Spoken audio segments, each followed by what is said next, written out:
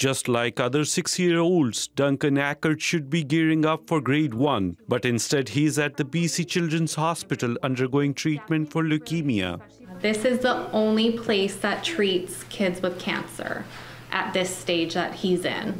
Duncan and his family will be staying at the Ronald McDonald House in Vancouver for months, far from their home in Williams Lake. But a new program through the charity is helping the young boy continue his education, making up for lost time at school.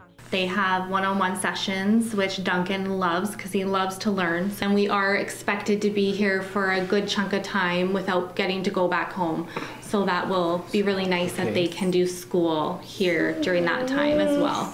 The education program provides hands-on learning support and resources for children fighting serious illnesses. Sarah Shinkarik is one of the teachers. Sarah comes in at least a couple of times a week and teaches either individual kids, depending on the age, or a group, depending if we have kids that are in that same target learning area. He says Ronald McDonald House BC supports more than 70 families at a time, each child with their own unique needs.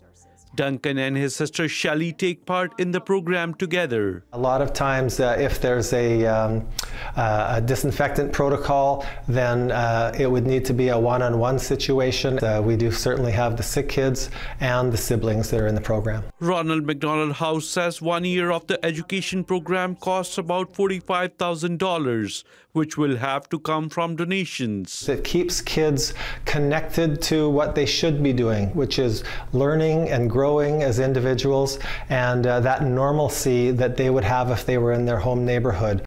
The Ackert family says the new program has been beneficial for their son, who just wants to be a kid.